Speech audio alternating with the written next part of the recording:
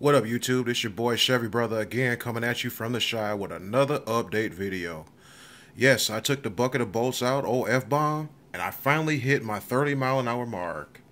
Look at the GPS, y'all. 30.19. The setup I used to do that was a 28-tooth pinion gear, 83-tooth spur. She moved pretty good, but unfortunately, I'll bring you around to the rear of the vehicle. Yeah, I snapped my trans case.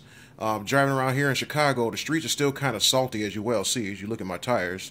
Going that fast, I was trying to hit the brakes, slid on some ice, boom, right into a pile of ice, and broke my transmission case, y'all. Broke my transmission case and my tow link. No worries, I got a parts truck. I'll be able to fix it. I'll have old F-bomb back on the street. But yeah, I did it with the 15-turn dynamite motor. Again, 28-tooth pinion gear, 83-tooth spur. So all you doubters out there that are saying, oh, these cars don't do that fast on a brush motor, I just proved it. I cracked 30 and still put another gear in it because I got a 76-tooth spur. I'm just kind of scared to put it in right now, but if I put the 76-tooth spur gear in there, I will do over 30 miles an hour. I believe this thing will crack 35. I just don't want to push it that hard because I don't want to blow my motor, but I really think that I can do 35 miles an hour on a brush motor.